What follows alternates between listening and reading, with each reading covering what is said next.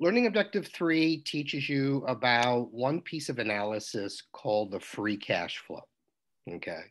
And free cash flow is calculated by taking the net cash provided by the operating activities of the company, subtract out your capital expenditures. Now, capital expenditures are basically money that's spent to buy property, plant, and equipment, okay?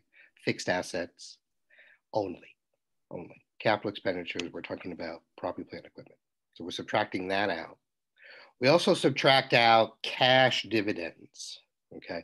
And of course, all these pieces of information come right from the cash flow statement. All right.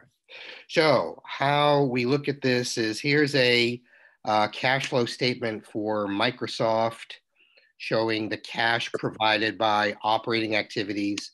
So that's the starting point, cash provided by operating activities.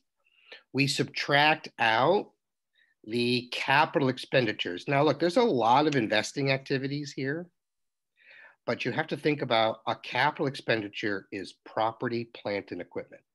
So any addition to property, plant, and equipment is a capital expenditure. And that's the only thing we're going to subtract out from that list. The other thing we will subtract out is dividends. And here we show that it paid $7,455 in dividends. So the starting point minus, so that's cash flow provided by operating, minus capital expenditures, minus dividends will give us a free cash flow. Put it all together, and our free cash flow is $10,151. And guess what? That's the show. Done. Yeah, pretty cool, huh? Pretty cool. Like I said,